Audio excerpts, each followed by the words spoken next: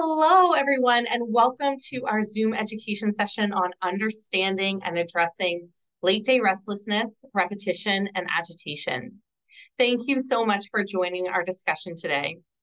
We hope that the information that we're about to share is helpful to you and it provides some insight on understanding behavior and some suggestions for addressing some of the most common responsive behaviors that caregivers are often faced with when they're supporting someone that's living with dementia. My name is Chris Van Leuven, and joining me today to provide this information is Shelby Berry. We're both education coordinators at the Alzheimer's Society of Peterborough, Kawartha Lakes, Northumberland, and Haliburton. I recognize, throughout our discussion today, there might be several questions that come up. And as, considering the topics that we're covering today, and just in the interest of time, and because I'm not always able to see the chat while I'm sharing my PowerPoint screen, I'm going to ask you to hold your questions until the end of the presentation. Please feel free to jot down a question or ask a question in the chat so you don't forget to ask at the end. And Shelby and I will be sure to go through those questions at the end of today's session. Thanks so much for your help with this. The Alzheimer's Society of Peterborough, Kawartha Lakes, Northumberland, and Haliburton respectfully recognizes that our organization is located on the treaty and ancestral territory of the Michi, Sawgig, Anishinaabeg people, who were known as peacemakers among Indigenous nations. We are grateful to the original stewards of this land. It is our goal for this land acknowledgement to be an active, living statement of intent, which will build a bridge toward greater understanding and inclusion. This is the start of a conversation. We intend to listen and learn.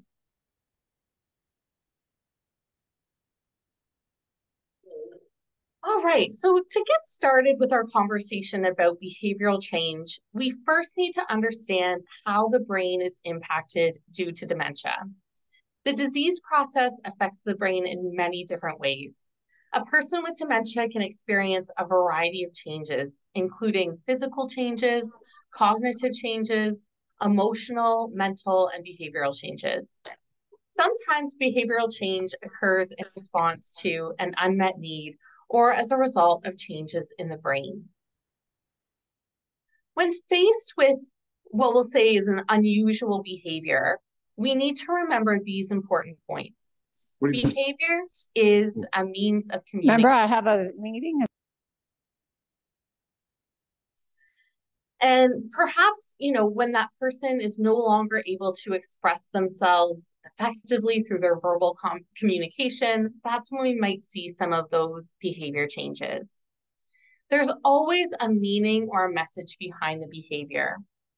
Most behavioral displays don't last too long. We often refer to behaviors exhibited by people living with dementia as time-limited and episodic. In other words, the behaviors occur because of a trigger that's present, and once the behavior has escalated or been demonstrated, it usually subsides. Often the behavior is forgotten by the person with dementia due to their short-term memory loss. Most behavioral displays are the result of an unmet need, and it might be a need that they're not able to communicate effectively. For example, maybe they need to use the washroom, but they're not able to verbally communicate this need. And lastly here, difficult behavior is responsive behavior. Even though we call them sometimes challenging behaviors because the behavior themselves might be difficult for family members or caregivers to cope with, we have to understand that the person is not behaving in this way to be challenging. The behavior is simply in response to something that's happened, maybe a trigger or an unmet need. Responsive behaviors are a common result of changes in the brain due to the progression of dementia. Here are some examples of the most common responsive behaviors that we might see a person living with dementia exhibit. And while these are considered common behavior changes, it's important to understand that each person is unique. Some may experience the majority of these behaviors, while others may demonstrate only a few. It all depends on the way that the brain is being affected due to dementia. It's key to remember that if you see any of these behaviors in a person living with dementia, that even if they seem out of the ordinary, strange, or completely different than the person's usual behavior, these behavioral changes are considered normal for someone living with dementia. The person's not demonstrating these behaviors on purpose. Again, there's meaning behind the behavior. We have to be good detectives and try and figure out why a person might be acting in this way. We also have to keep remembering that the brain changes that are occurring can influence these seemingly unusual or strange behaviors. Well, it's important to acknowledge and be aware that many of these behaviors may be present at some point during the disease process. In this presentation, we're only going to focus on 3 of these behaviors, the ones that we get asked about the most often. So today we're looking at late day restlessness, which we also, sometimes hear referred to as sundowning, repetition, and agitation. These behaviors seem to present in most people living with dementia and are often puzzling behaviors for family members and care partners to try to figure out and to know how to cope with them effectively when they occur. So I'm going to hand things over to Shelby now, and she's going to get us started with some information about late day restlessness. Great, thank you, Chris. So late day restlessness or sundowning is a symptom that can show up in people who have Alzheimer's disease or other dementias.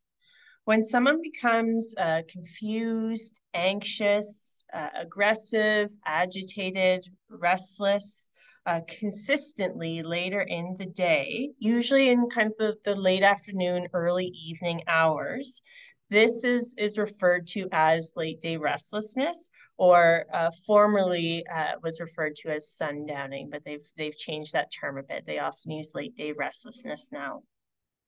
It is thought that late day restlessness or sundowning can be a problem or an issue for as many as 66% of people with Alzheimer's disease or other dementias at some point. It can occur at any stage of the disease, but it tends to peak in the middle stages of dementia and then lessens as the disease progresses. Late day restlessness often affects the person's quality of life, and it can be exhausting for the caregiver as well. The person with dementia at this time may become suspicious, upset, or disoriented. They may see or hear things that are not there, or perhaps believe things that are not actually true. So these could be some examples of things that are happening at this time of the day. So some behaviors are typical with late day restlessness, and these behaviors are listed here. So they may include becoming demanding or showing aggression, perhaps, towards others, experiencing delusions and hallucinations. So here we might see, or the person might be seeing or hearing things that are not there. Pacing or wandering. So we might notice that the person has a hard time maybe just sitting down and sitting in the same spot, and they kind of constantly need to be up and moving. Doing impulsive things. So, not being kind of content with where they're at, we might be noticing that there's more impulsive behavior. Attempting to leave home. So this can be a form of late day restlessness where someone is looking to be somewhere else, saying that they want to go home, for example. Having difficulty understanding what others are saying to them. So that comprehension might become more difficult during this time of the day. And also having difficulty doing tasks that were done without difficulty earlier in the day. So that time of day is presenting more challenges with task completion. A variety of events or issues can trigger late day restlessness or sundowning behavior. So these can include being tired at the end of the day, both physically and mentally. And this can contribute to the inability to to cope with stress, or just that sum of the stimulation of the day. So being exhausted both mentally and physically. Low or reduced lighting and more shadows in the environment can be a contributing factor, because this can create more confusion, fear, or anxiety or hallucinations, especially when common or familiar objects in that environment look different because it's darker. So it can kind of might play tricks on the person. Another contributing factor could be disruption in their circadian cycles. So that's our sleep-wake cycle or sleep-wake patterns. And this disruption might be because of those brain changes as a result of dementia. So the person with dementia, if they're affected by this, they may have a more difficult time distinguishing between day and night, or they may get their days and their nights mixed up, which could contribute to this late day restlessness. Another contributing factor could be the person not having as much or having no activity in the afternoon compared to the morning. And this might lead to some of that agitation or restlessness later in the day. Boredom and sleeping a lot during the day can also trigger late day restlessness, as can having a lack of routine in the person's day. So that predictable routine can be so important for helping with this. Disorientation or confusion, that could be a possible trigger just with that tiredness and with that time of day. This might be more likely for the person. And again, as we mentioned, one of the possible triggers or causes could be the person wanting to go home. And often, even if the person is living in their home that maybe they've lived in for many years, because of the changes with the brain and the changes with memory in particular, if the person's accessing more of their long-term memories, they may actually be talking about returning to a childhood home. So even though they're in their current home, they may be thinking that they're living in a previous home that they lived in. So their current home does not look familiar to them. So finding a way to respond to late day restlessness may take some trial and error. Every person is different. Every person living with dementia is different and may react differently if they are experiencing this behavior. Some ways to try to avoid a sundowning episode or to alleviate or lessen it once it has started are listed here on the screen, and we'll go through a few different slides with some strategies here. So first, see if the behavior is being caused by discomfort. This discomfort, especially if there's communication changes with the person and they can't communicate their needs as well as they could before, this could really contribute. So this discomfort could be hunger, if the person's feeling hungry. It could be thirst, maybe they haven't had enough water in the day, they're feeling a bit dehydrated. It could be a need to use the bathroom that's contributing to the restlessness, or perhaps they have some sort of physical pain or discomfort that they're having a hard time communicating about the need to relieve that.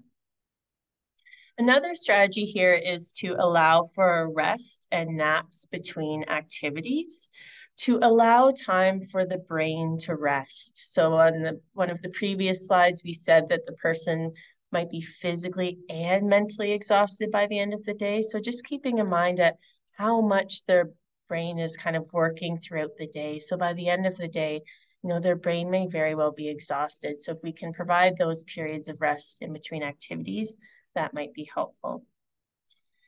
We can consider avoiding making appointments, bathing, or other potentially stressful activities. Avoid doing those in the late afternoon or evening if we know that those activities might increase that stress or agitation for the person. Then they might be better suited for a different time of day, perhaps in the morning.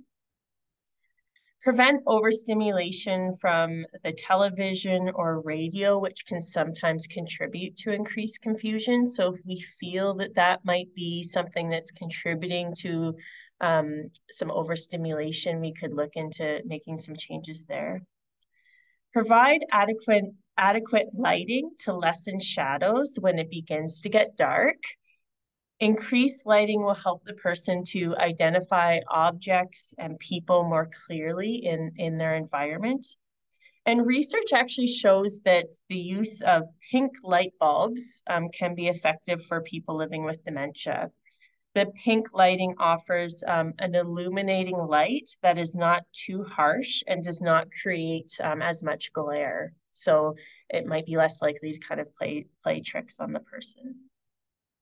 And some people have found that a rocking chair can be a really helpful strategy for providing that kind of stimulation in terms of like that constant maybe movement, while also having that calming effect for the person. So here are some more strategies that may help. So we can plan and encourage activities during the day. So making sure that that person maybe has that kind of routine of activities. Brisk walks or other forms of physical activity throughout the day may reduce restlessness or the need to wander later. So if we can, incorporate that into their routine and get that person kind of moving throughout the day. Keep the person active and distracted when late day restlessness may occur. So for example, preparing dinner or setting the table, we could maybe engage the person in that. Maybe they liked peeling potatoes, or maybe they like setting the table, inviting them to help you with those activities. And try to schedule calming activities when agitation usually occurs. So activities that we know might bring a sense of calm to that person. I sometimes share the example of my mother-in-law's mother had dementia, and she would often go visit her, and she was often restless and agitated. And she would bring her a bag of green beans, because when she had fond memories of her mom in the kitchen, kind of snipping the ends off of the green beans, and she just loved doing that. So she would bring the green beans and set the bag on the table. And she said, sure enough, my mom would go over and she would start doing just that with the green beans. And it helped her have something to do with her hands. And it kind of brought that sense of calm during the visit. And sometimes the conversation flowed a bit easier too. So just keeping in mind what might be calming, and often that's unique to the person. Allow quiet time if this helps decrease agitation. So again, working in those quiet periods of time. We can also consider the person's intake of caffeine and sugar, and perhaps restricting the amount of caffeine or sugar that the person has in the morning and throughout the day, because that might be contributing. And as best we can, trying to maintain a regular eating and sleep schedule can be helpful, especially if someone might be having a hard time communicating that they're hungry, making sure that they're having something to eat in those snacks throughout the day. Some more strategies here to consider. So here are some of the final strategies that we have for you. It may be helpful to keep a daily journal to help pinpoint some of the potential causes of these late day restlessness symptoms, and to see which strategies help. So sometimes people, if this is something that's happening with frequency, they'll kind of jot down, okay, this is what was happening. This is what I did, this helped or this didn't help. And also just helping to maybe try to pinpoint any themes, any possible triggers. So that journal can be helpful sometimes. Familiar routines may help the person feel more secure. So with dementia, routines are so helpful because they can provide that comfort and predictability about how the day may play out, when memory is changing. But some of these routines could include readying the home for the evening. So for example, closing the curtains in those late afternoon hours and turning on the lights, or bedtime routines that include warm milk and soft music. So kind of working in any of those calming routines might be helpful.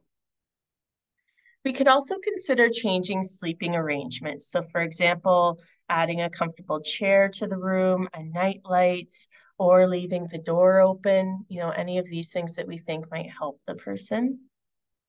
And also consider providing any items of comfort for the person. So it might be a favorite pillow or a blanket. Sometimes people have tried even the weighted blankets for that kind of effect that provides, almost like having a warm hug almost with that weighted blanket. And also provide reassurance and reminisce as a distraction.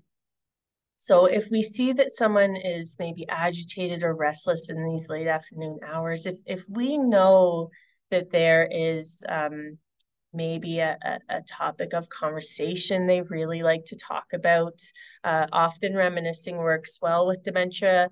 If that short-term memory isn't available to the person, but they have more vivid long-term memories, we can think about, some of those memories that are strongest for them and some of those topics of conversation they like to talk about. And that might be a helpful distraction to bring up some of those topics, or bring out that photo book to look through together, for example. And lastly, doctors may recommend certain medications to ease the symptoms. For example, antipsychotics, sedatives, or sleep regulating hormones such as melatonin. These can help some people, but because they may have serious side effects such as dizziness, sedation, so causing maybe increased sleepiness, or a side effect may also be dependence, it is recommended that all of the other options be tried before relying on drugs. So this is something that would certainly need to be talked over and discussed with your doctor. So let's take a moment now to look at a common scenario and identify some of the do's and don'ts for this situation involving late day restlessness. So this first scenario applies to a person that is visiting with Hannah. So this could be someone visiting Hannah in her home or in the long-term care home. So after a short visit around 4:30 p.m., Hannah becomes upset, paces the room, and says, "I want to get out of here now." So here are some things that we could do in this situation. So due to the late afternoon hour, it would be helpful to turn on lights or lamps in the room to reduce shadows and to help illuminate the space. Because maybe the space isn't looking familiar to Hannah anymore because of that change with the lighting. We could close the drapes to lessen shadows and to eliminate any glare on the windows, which may be contributing to her feeling unsettled. We could also consider providing light exercise or activity in the morning, which may help to avoid or alleviate some of this negative pent-up energy that may be kind of starting to build later in the day. We could also have Hannah engage in a familiar task, like setting the table for the evening meal, for example, if that's something she enjoys. And if the late afternoon is not a good time for Hannah, we could try to arrange for a visit perhaps earlier in the day, if that would be a better time to visit with Hannah. Here are a couple of things that we likely want to avoid doing when it comes to Hannah's situation. We do not simply want to request that Hannah be prescribed a medication to help calm her. In many situations where anti-anxiety medications are used, it can result in the person sleeping or being excessively drowsy for the remainder of the day. We also don't want to tell Hannah to calm down or to stop pacing around. This may actually end up having the reverse reaction than it was intended, and Hannah may actually become more upset or agitated. So I'll hand things back over to Chris, and she's going to highlight repetition, one of our other behavior changes. Thanks, Shelby. Yeah, so the second behavior that we're going to discuss in our time together today is repetition. If we were to take a poll of the most challenging behaviors that caregivers find themselves having to respond to, repetition would be one of the top contenders. Repetition can certainly test a caregiver's patience because, it's particularly difficult to know how to avoid it or how to stop it when it occurs. Repetitive behaviors can include repeating a sound, a word, a question, or an action. So, for example, maybe the person is tapping their fingers or drumming their fingers. Repetition can be both verbal, also referred to as perseverating, when the person might repeat the same question, or it can be physical, so repetitive movements like maybe rubbing the person's hands together again and again. Repetitive actions and repetitive questioning, as with any behavior, has a cause. Sometimes it's the result of changes in the brain. In dementia, changes or damage to the front area of the brain, which controls initiation, can lead to this perseveration. With verbal perseveration, the same thing is repeated over and over again, like a music CD that's skipping. The person with dementia likely has no insight or control over this behavior. Unfortunately, people who perseverate can sometimes be characterized as attention seekers. In truth, the person has little to no insight or control over this due to the changes that are continuing to happen within their brain. Understanding the reasons behind specific behaviors can help caregivers to cope. So there's several possible triggers or causes for this repetitive behavior. Anxiety, pain, or discomfort can sometimes result in repetitive behaviors. Possible side effects of medications, particularly when the person's repeating a physical movement. So if that's the case, we want to make sure that we're speaking to the person's doctor about it. Another cause of repetitive behavior can be an inability to express needs. And those needs could be things like hunger or needing to use the washroom. So, for example, if a person is fidgeting with their clothes, it may be a sign that they need to use the bathroom. Another cause could be, that the person's just trying to express an emotion, such as fear or anger. Or maybe they're having feelings of insecurity or loss. Loneliness could be another reason. So if the person is, has been separated from their spouse or family member or care partner, then we might notice that the person is continually asking or repeatedly asking, where is my husband? Misinterpretation of one's surroundings. So maybe they're hearing sounds, for example, and that can cause some anxiety. So the person with dementia might mimic the sound that they're hearing and keep repeating it.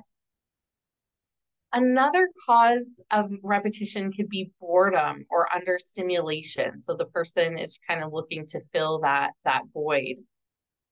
A stressful environment or overstimulation could also be at the root cause.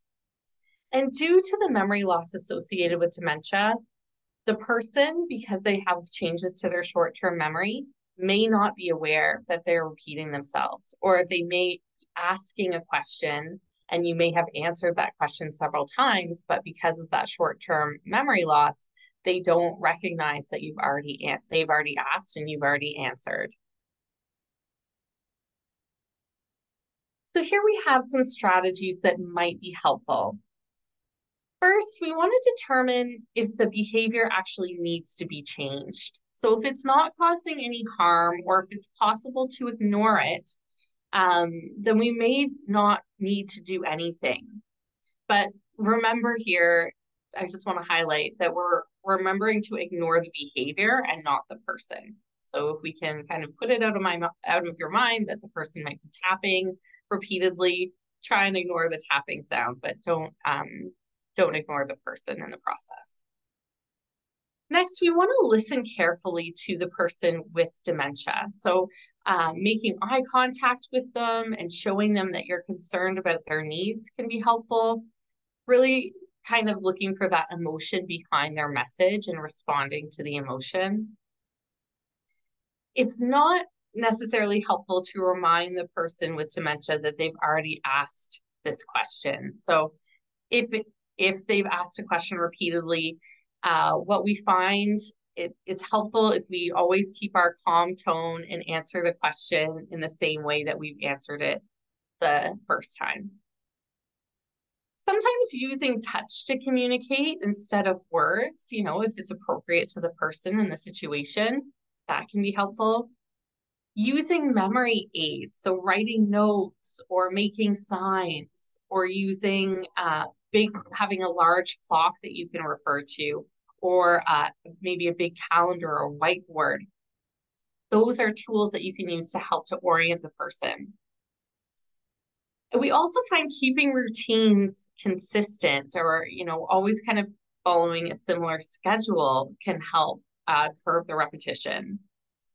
And lastly on this part of the list, avoiding getting angry. So we want to remain patient. It's not always the easiest thing to do, but keep in mind that the person is not asking the question or repeating the movement to annoy you. They're not doing it on purpose, but it is a result of the disease and the changes that are occurring in their brain. We have a few more strategies here that could be helpful. Sometimes we're able to distract the person or redirect the person with either another activity or a change in conversation or a change in venue. So maybe even just distracting the person with a snack, like a bowl of ice cream or a cup of tea, or going for a walk together. Those are some suggestions. Reassuring the person with dementia. So you can reassure them by addressing their feelings rather than their questions or their actions. Looking for patterns in the behavior. So, sometimes we need to be detectives and get out our notebook and note the time of day that we're seeing this behavior change. Note what events are going on, or maybe other people who are involved that might be triggering the behavior. If you can identify the pattern, then it makes it easier to remove that trigger. So for example, a person that sees their coat hanging by the front door and their shoes on the mat inside the front door might be triggered by seeing these things. And that's the reason that they're asking again and again to go out. But if we take their coat and we take the shoes away and we tuck them in the closet, kind of out of sight, out of mind, that can help reduce the trigger for this behavior. Also, modifying the environment based on the trigger. So once you know what's causing the behavior, for example, maybe it's a television show that's creating anxiety, and we now know to avoid that show in the future. Or maybe it's the mirror that's hanging in the bedroom that's causing the person to see another person in their room. And if we can either take the mirror right out or cover it up, that helps to remove the trigger for the person. Checking in with the person's doctor is always important, just in case that it's the medications that the person's taking that's causing the repetitive behaviors. Having the person with dementia do some activities that require repetitive movements or actions. So that could be going for a walk. That could be giving the person a Swiffer duster and getting them to do some dusting, or maybe sanding a piece of wood or folding some laundry. Giving the person an activity that's going to occupy their hands can help keep them away from that perseverative behavior that you've been seeing or noticing. When we are talking to the person, particularly when we're giving instructions, it's really important that we only give one idea at a time, keep those instructions short and simple, and always just be aware of your tone of voice. We want to be calm and as reassuring as possible. And lastly, here on our list, sometimes playing music, nice soft music or music that the person really enjoys. that can have a calming effect. So that's another suggestion. So we've got a couple of, or we've got a scenario here when it comes to repetitive behavior. Lily continually asks why her mother hasn't visited, even though she passed away many years ago. So let's look at what we could do in this situation. First, let's respond to the emotion behind Lily's question. Is Lily asking for her mother because she's feeling lonely or insecure or sad? Then we can ask Lily to tell us more about her mother. So allowing Lily that opportunity to reminisce about her mom using family photos and sharing some stories can be really helpful because it can foster feelings of warmth and comfort in place of actually having her mother present. Here are some things that we want to avoid when we're noticing the repetitive behavior, like with Lily's scenario. So we want to avoid saying things like, well, don't you remember your mother died 25 years ago? You know better than that. Your mother would be 113 if she was still alive. That's not going to be helpful for the person. Chances are that due to the changes in their memory, they may not recognize that their mom has died. They may think that the year is different than it is, that they're younger than they are.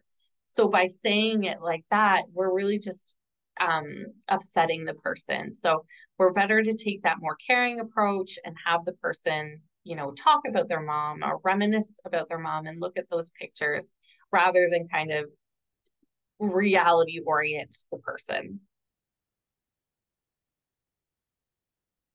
Hey, the final behavior that we're going to address in our session today is agitation. It's not uncommon for the person living with dementia to experience agitation due to those changes that they're experiencing in their world. A person with dementia might feel anxious or agitated at particular times and in certain circumstances. The person might become restless, and that causes that need for them to want to move around or pace about. The person might become upset in certain places or environments, or when they're focused on specific details of a task or a situation. Anxiety and agitation might be caused by a number of different medical conditions, medication interactions, or by circumstances that worsen the person's ability to think. Ultimately, the person with dementia is experiencing a profound loss of their ability to negotiate and perceive new information from their environment. And it's a direct result of how the disease is impacting their brain.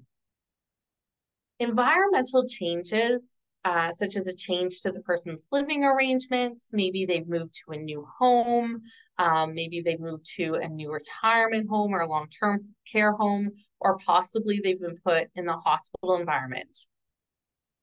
The person might experience agitation due to the presence of house guests if they're moving to a different home.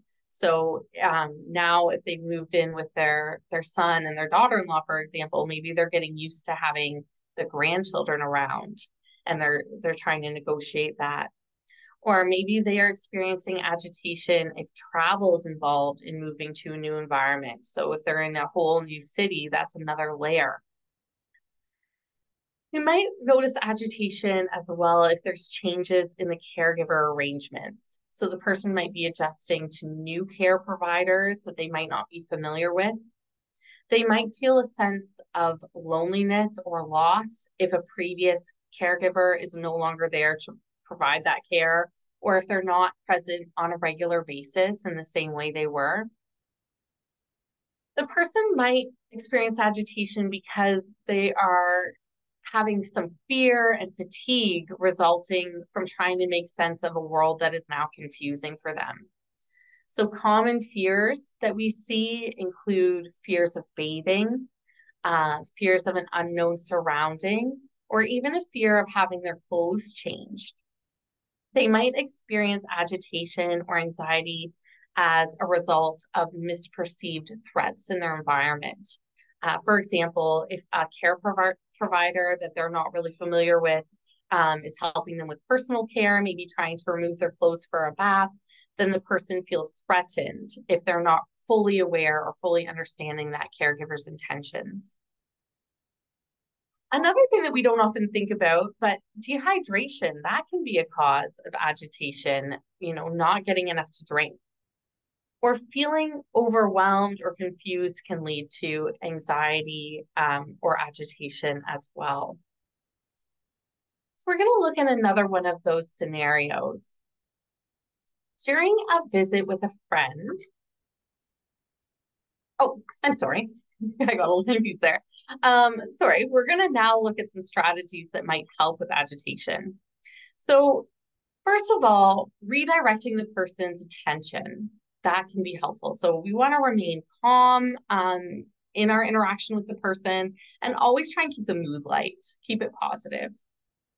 We can also use visual and verbal cues or gestures to help the person understand the message that we're attempting to communicate.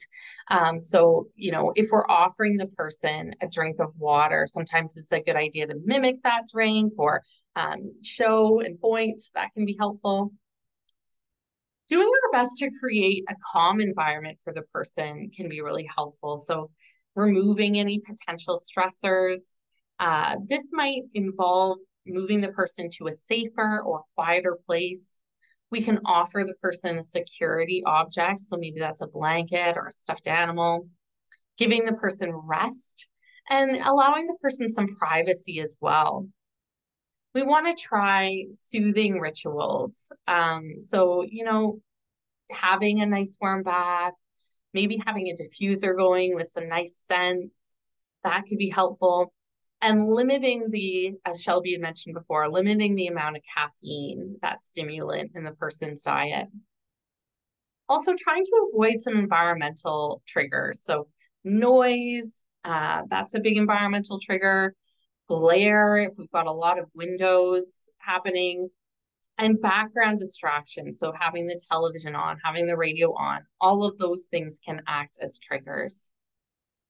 We can try simplifying tasks and routines so that they're not as overwhelming for the person. So breaking things down into steps and make sure that we're only giving kind of one instruction at a time. Monitoring the person's personal comfort. So checking for pain or asking the person about pain, making sure that we're addressing any dietary needs, keeping the person well fed, making sure that they're not thirsty. Constipation is something that we need to be aware of. Making sure that the person just doesn't need a washroom break. Making sure that the person's getting as good a sleep as they can or napping to eliminate fatigue, checking for infection, and even checking for things like rashes or dry skin, any kind of skin irritation. Making sure that the room is set at a comfortable temperature, especially as we're approaching winter here. Sometimes it takes a bit to get that thermostat right. Being sensitive to fears, and any kind of misperceived threats that the person might have in the room or frustration with expressing what it is that they're wanting. We also want to provide opportunities for exercise. So that can be very simple. It can be going for a walk together, getting out in the garden together, putting on some music and dancing. Whenever possible, provide the person with options and simple choices. So limiting your choices to one or two options can avoid overwhelming the person. So rather than what shirt do you want to wear today, maybe just limiting it to, would you like the blue shirt or would you like the red shirt today? That can be helpful.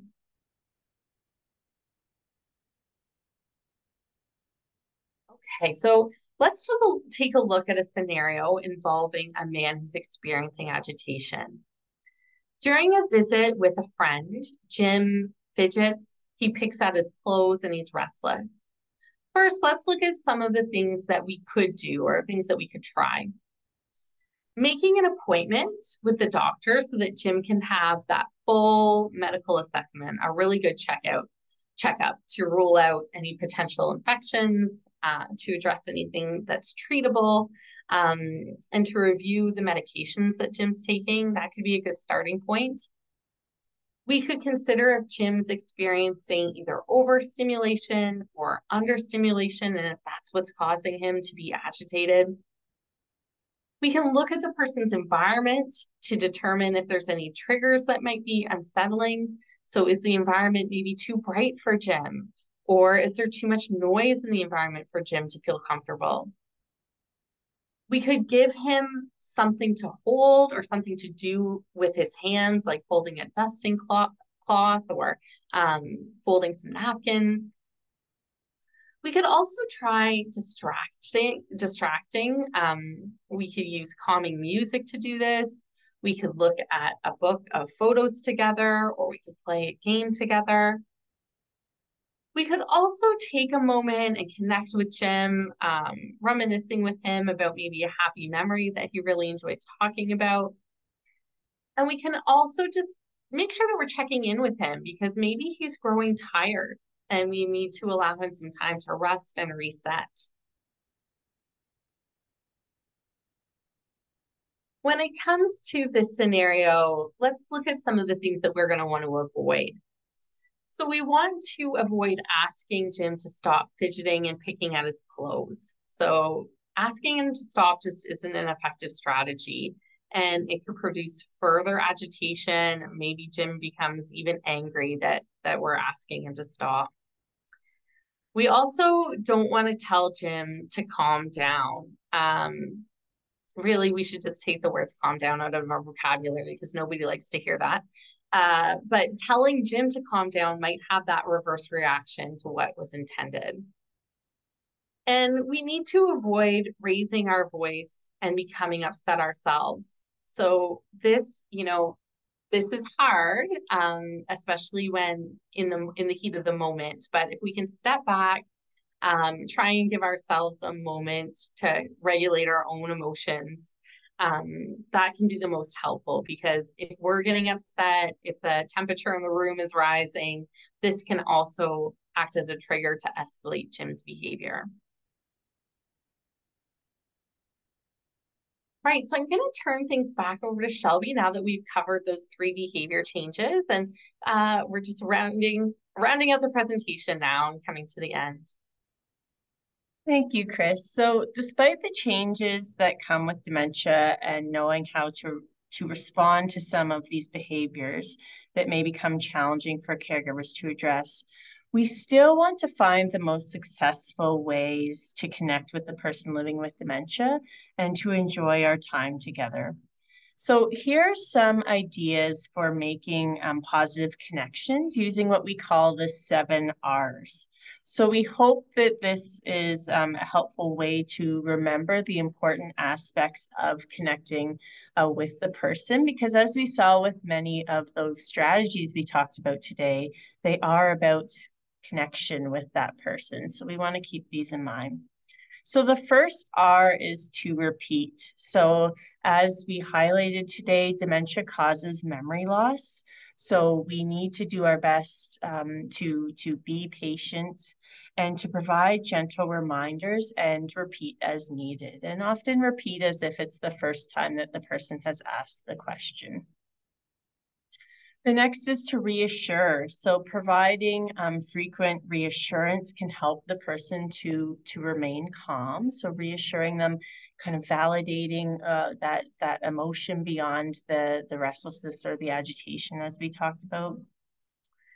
Redirect. So if something is making the person upset, we can try to engage them in a different activity or topic that they enjoy. So we mentioned some of these strategies, but maybe we redirect them with, a favorite drink or snack that we know that they like, maybe a topic of conversation or an activity that we know can be helpful. When memory loss is very short, it can be a lot easier to redirect and distract someone. So some of those strategies might work if we know it's a go-to that they enjoy. The next is to reminisce. So long-term memories are often very vivid.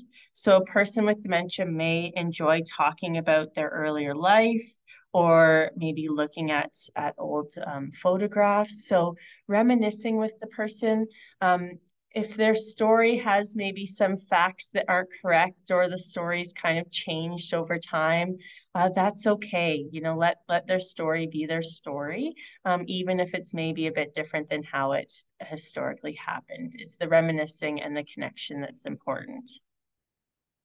Reorient yourself. So step into the reality of the person living with dementia here. Try to see the world as they may be seeing it. This will help you to understand their actions and to come up with some ways, maybe some creative ways to help them.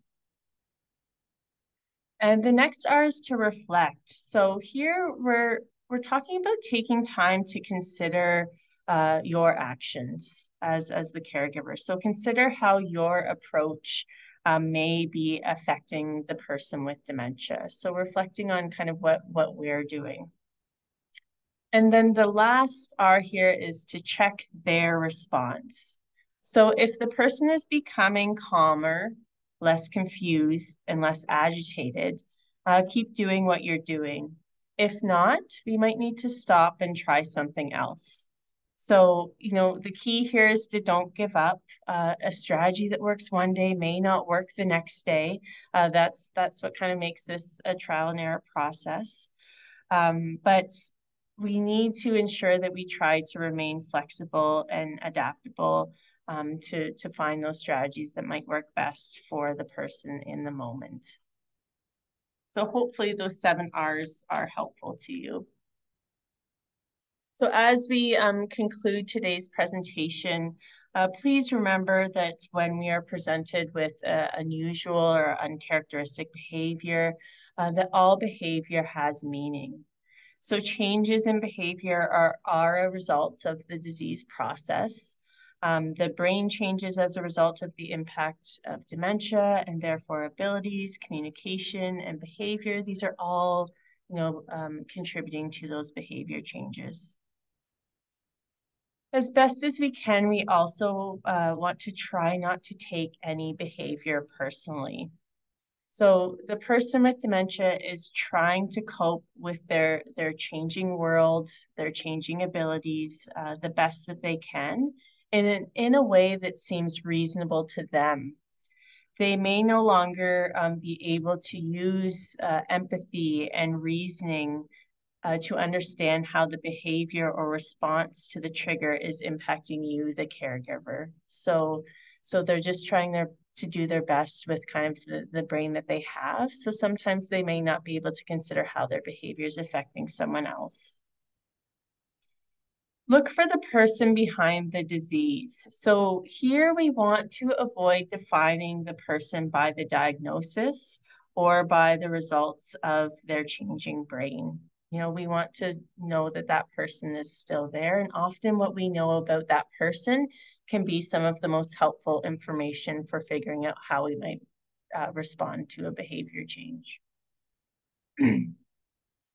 With dementia and all of the changes that come with it, we often tend to focus on the losses of the person living with dementia.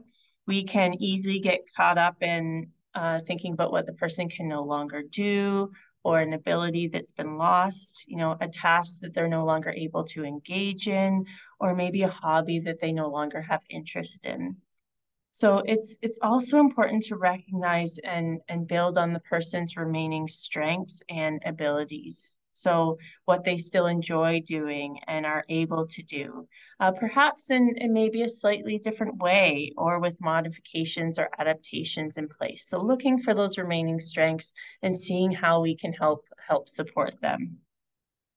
And lastly, as best we can, focus on the positive, even when things are particularly challenging. So doing that as best as we can sometimes be helpful. So we recognize that living and supporting someone with dementia is not easy, and we want you to know that you are not alone and that the Alzheimer's Society is here to help. We have a range of supportive services designed to assist you in your journey. So on the slide, you'll see a picture of Maddie. She's our intake coordinator, and she is your first point of contact with the Alzheimer's Society and can connect you with the right person and the right resources to meet your needs. So if you are kind of connecting with us for the first time through virtual education and you want to learn more about the programs and services we have available, we encourage you to reach out and give Maddie a call. And while a portion of funding for the Alzheimer's Society is provided through the Ministry of Health and various grant opportunities, not all of the services we offer fall under these programs. This is why we are so grateful for the support we receive from our generous donors. Gifts from donors allow us to go above and beyond the basic level of programs and services. Inclusive and innovative programs like our Minds in Motion program, for example, are only possible thanks to the generosity and kindness of our donors. So we just want to take a moment here today to recognize and thank our donors and express that gratitude. So thank you so much to all of our donors. Okay, so that concludes our presentation for today. So I'm just going to pause the recording here and then we'll stop sharing the screen and address any questions that you might have.